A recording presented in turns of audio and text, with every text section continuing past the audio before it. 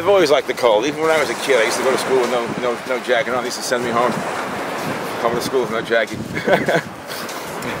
As a lifelong resident of Brighton Beach in Brooklyn, Gary Atlas used to get a kick out of seeing the old, robust Russians in the neighborhood taking their chilly morning dips in the ocean. Something about it seemed to keep them happy and healthy, he thought. The water's about 38 degrees now, 38, 39 degrees. And it goes down to about 34 maybe in another month or to another 6 weeks by February. But it's a pleasure out here. I haven't gotten sick since I started swimming every day. And the salt water is good for your skin. I also gargle with this. Salt water, any bugs in here, any dirt in the water, if it doesn't kill you, it makes you stronger.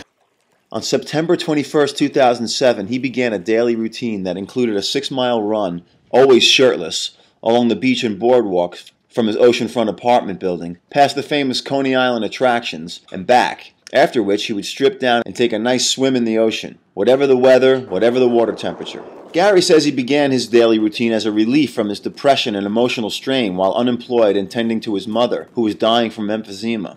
Just to relieve the stress, because I was really breaking down mentally and physically. I needed to just be out away from her for a while, for an hour. Enid passed away in 2009, but Gary has kept his routine going in her memory. Hey, it's a great feeling, man. What can I tell you? It's just, nothing beats it. You know, it's like being on vacation for an hour.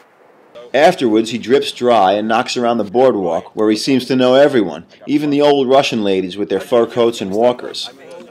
God bless him. I tell you one thing, I see him every day, middle of the winter. Last week, the blizzard in the water. So it's an amazing thing. You know, his levels must be excellent. You know that? His levels got to be great. Do you check your levels often? I haven't been to a doctor in 35 years. All right. 37 years. Imagine that. That's why he's still with us. God bless you, kid.